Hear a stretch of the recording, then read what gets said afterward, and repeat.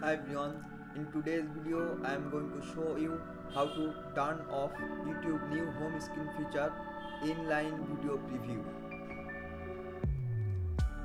As you can see, when we put our cursor on any video, the video is coming out of the window screen like some Jurassic Park movie.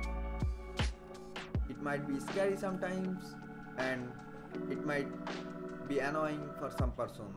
So what we can do to disable it? We have to go to YouTube profile icon here, click on it, then go to settings and click on playback and performance, scroll down and in the browsing section turn off inline playback. Now we will go back and see if this feature is disabled or not. We are going back and we are putting our cursor in the video and nothing happens. That means the feature is disabled.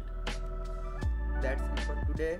Thanks for watching and please don't forget to subscribe.